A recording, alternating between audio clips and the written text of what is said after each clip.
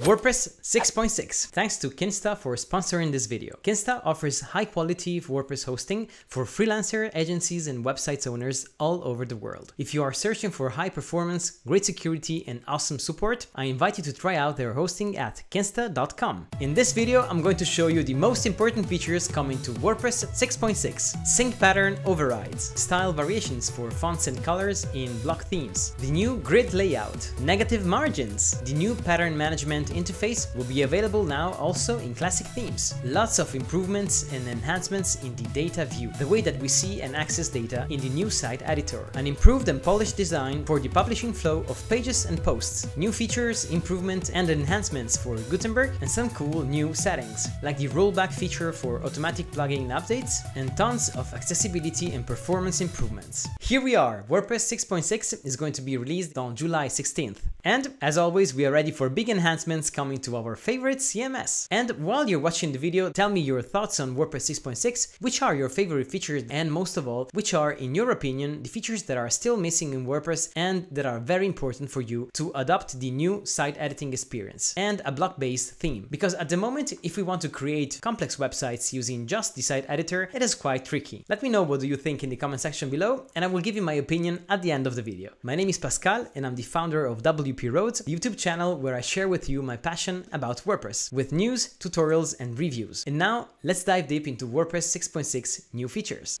Sync pattern overrides. Sync patterns are awesome if you want to repeat the same kind of content throughout the website. For example, here I have a newsletter call to action in this page, and I've decided to use the same call to action into my services page, for example, right down here.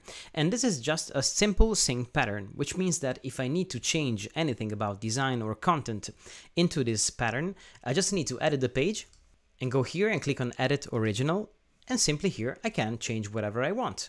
And the changes will be updated throughout the website. Let's change, for example, here the title, subscribe to my dog letter, back, and in my newsletter page it has been updated, but also in my services page, if I reload the page, I will see the update, subscribe to my dog letter. And of course, I can even make some design changes. Let's say that I want to change the color of this button. Okay, I'll make it like this. I save now. And when I go back here, the newsletter page has been updated, and also all the other instances of the same pattern will be updated. Voila! But what happens now if I want to use the same call to action, but I need to change the content? Let's say now that in my services page, I want a different call to action for this sync pattern, but I still want to keep the same design, and I still want to control it from a central location. Well, in this case, WordPress 6.6 comes with sync pattern overrides. Let's see how they work. Now, to enable this new feature, I just need to go into the sync pattern, click on Edit Original, and now I will choose which content I want to be able to edit, still keeping the same global design. For example, here I want to be able to change the image, the title, the description, and even the link of the button. And let's see how we can do it. I select the image, I open the settings here, I scroll down, and I see that in the Advanced tab, I have a new option which is called Overrides. I can click on Enable Overrides, and here it will ask me to give a name of this override. In this case, it will be the CTA image. Okay, I enable this, and I do the same also for the title here, and the description and the button. So I select the title, I go to the Advanced tab down here, and I enable the overrides down here. Okay, CTA title, enable, and I will do the same also for the description. Enable overrides, CTA description, and enable the overrides also in the single button. Be careful here to select the single button and not the group of buttons. Okay, so the single button here, Advanced tab, enable overrides, and here my title will be CTA button. Okay, now when I'm back to the page where I'm using this sync pattern, I will be able to change everything. You see here, I select the pattern, and now I see that I can change the CTA image, CTA title, CTA description, and CTA button. And this is awesome because all these changes will just affect the content of this particular sync pattern without affecting the others, and most of all, without affecting the design. You see here, I can replace the content, and you see here, I'm changing the content, the image, the title, and I can even place here a different URL in the button. And here, as you can see, voila, I'm using different content on the same sync pattern. And of course, I'll still be able to use the same sync pattern, the original one, in different pages. As you can see here, for example, in our team page, I've inserted a call to action, which is still the original one, subscribe to my dog letter. While in this page, which is the services page, I have been able to override some content, the image, the title, and so on. Let's see now what happens if I need to change some design settings. I just need to go and edit the original one. I can do it by simply clicking on one of these instances, click on Edit Original, and here I can change, for example, the background. I can also change the color of the button. Okay, I go back to the page of my newsletter call to action, which is updated, perfect. And when I reload also the other pages, you see the content is different, but the design is the same. Beautiful. I can centrally control all the design while still being able to change the content into different sync pattern instances, using the new override feature. This sync pattern overrides feature opens up a lot of different possibilities. For example, you can use it to showcase your services cards or your testimonials by keeping the design system consistent. Here, for example, I decide to go and edit the design of all my testimonial cards that I'm using throughout the website. I just need to go here into the site editor. I go to the patterns, my patterns. I'll choose my testimonial card, which is this one. And I simply need to change here whatever I want. Let me change, for example, the color. Okay, so this is my new design. I save. And when I go and reload all the pages that are using this sync pattern, voila, this is beautiful, you see? And all the pages will be updated automatically. While, of course, since I'm using overrides, the content is still different. And in this case, I'm showcasing some testimonials on different pages, but of course you can use it to showcase your services or some other kind of call to actions, as we already saw together. And now, what happens if you have many different sync patterns and you need to manage them in an effective way? You just need to go and click here into the three dots and you will see this Manage Pattern option, okay? And from here, you will be able to go and click on My Patterns. And from here, you will be able to manage all your saved, synced, and also unsynced patterns, which is awesome. Here, for example, is my newsletter CTA. And if I click on it, I will be able to change my design, to add or remove some content, and it will be reflected throughout the whole website. For example, if I decide that I do not want to show this disclaimer anymore, I can just simply remove it. And then I save, okay? And when I'll go back to the website, voila, the disclaimer is no more there. And even in all the other pages where I'm using this sync pattern, even with overrides, I'll just reload the page and voila, the disclaimer has disappeared. Manage patterns in classic themes. And good to know, in WordPress 6.6, even if you're not using a block theme, but you're using a classic one like Astra or Blocksy or Hello Elementor, you will find a convenient link here to manage all your patterns. Wow, simply awesome. The grid layout. Another awesome feature coming to WordPress 6.6 is the grid layout.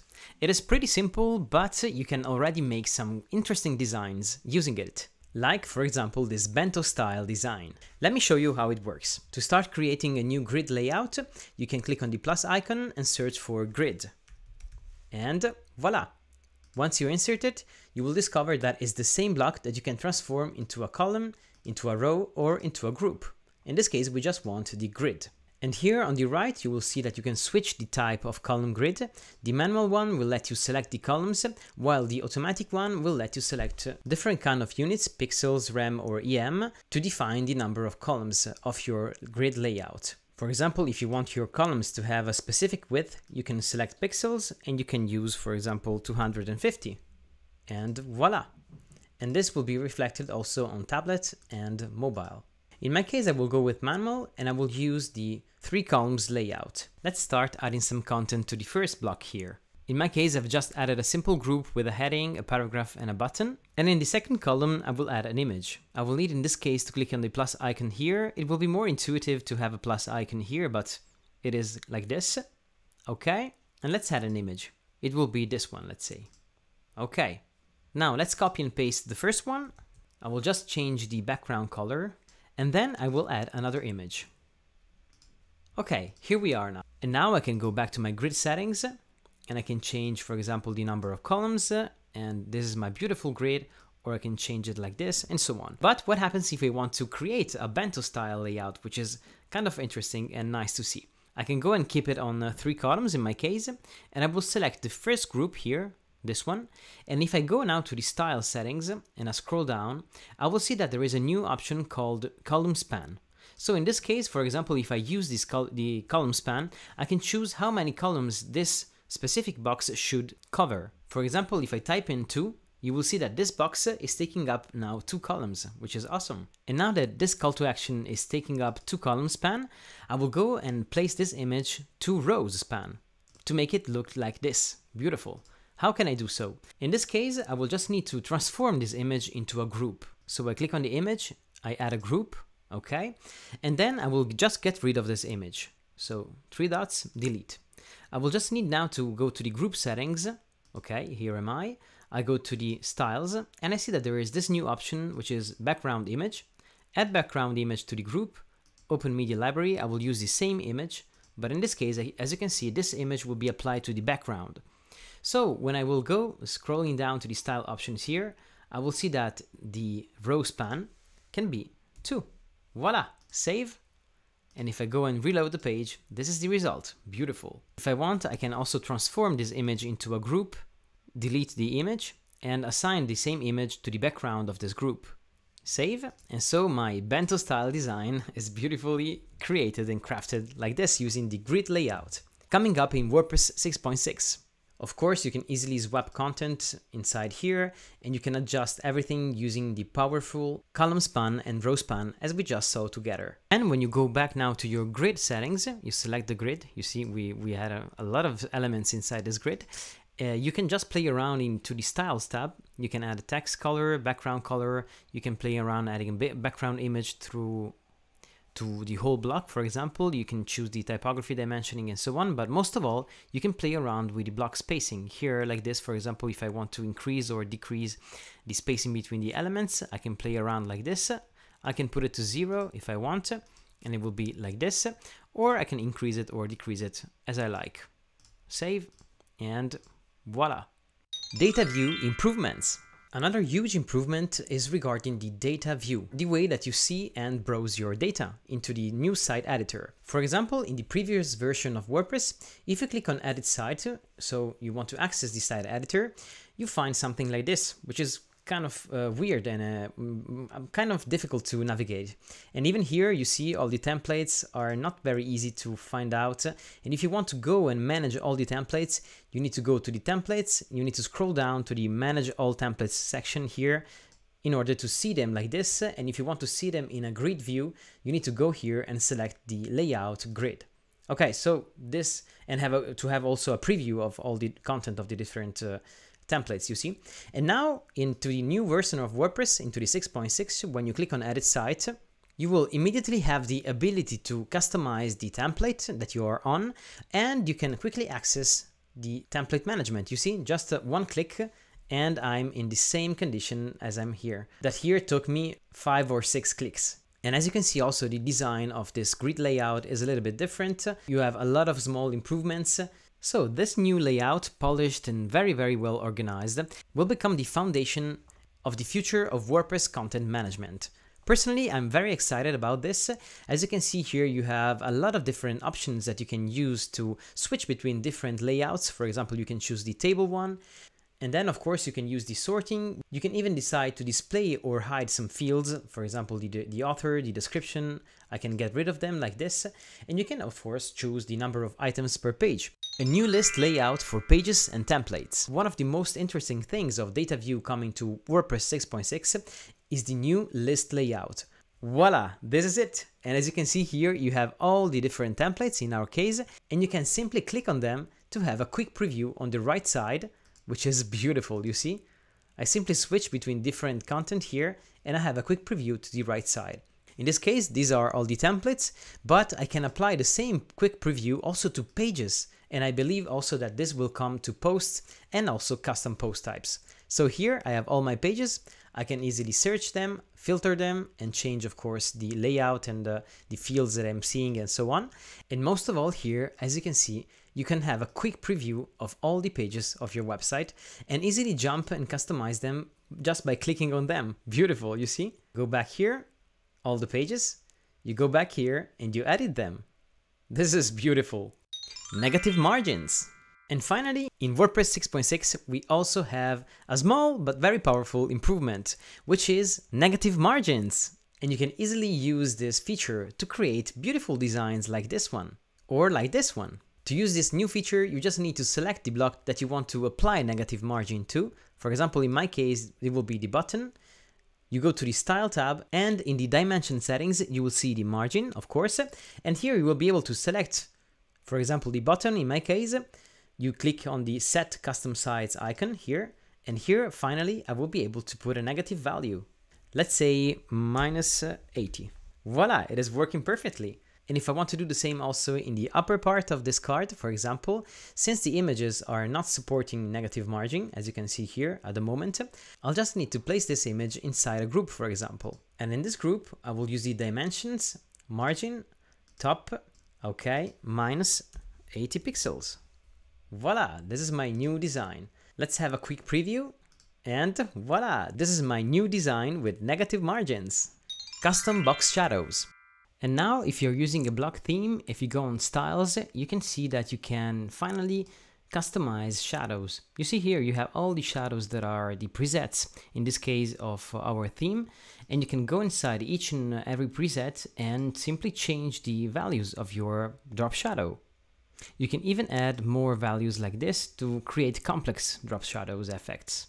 You can add custom shadow presets by clicking here on Add Shadow. You can go rename them and simply create your custom shadow effect. And once you have created them and customized them here, you will find them right inside your builder. You select a block, you go to the Style tab, and if that specific block supports the shadow effect, you will find it here. You can enable it, and then you will find all your presets right here, which is awesome. And if you are not happy with the result, you can always control them globally from the Edit site and Styles tab. Shadows, and that's it. Aspect ratio presets for images. We have another small improvement regarding the image, featured image, and cover block, and this is the aspect ratio presets. Basically, when we use this kind of blocks, we will have this new option here, which is called aspect ratio, and we will be able to easily switch between different presets, portrait or widescreen, or tall, and so on. A new publish flow for pages and posts. In WordPress 6.6, we will see a completely redesigned publish flow for pages and posts. You will see now in the older version of WordPress, we have some tabs for pages and for posts, and each time we want to publish a new content, a new page or a new post, we have the summary tab with all these options here. We have the featured image, we have the discussion and so on, and we need a lot of different clicks, and all the different settings are not very well accessible and easy to understand and to manage. While in WordPress 6.6, look at this. I love this polished and minimalistic approach. We have the featured image here. We have some information about the publishing of our page. We have the status, and basically we can access each and every setting in a single click. I love it. And the same happens for posts.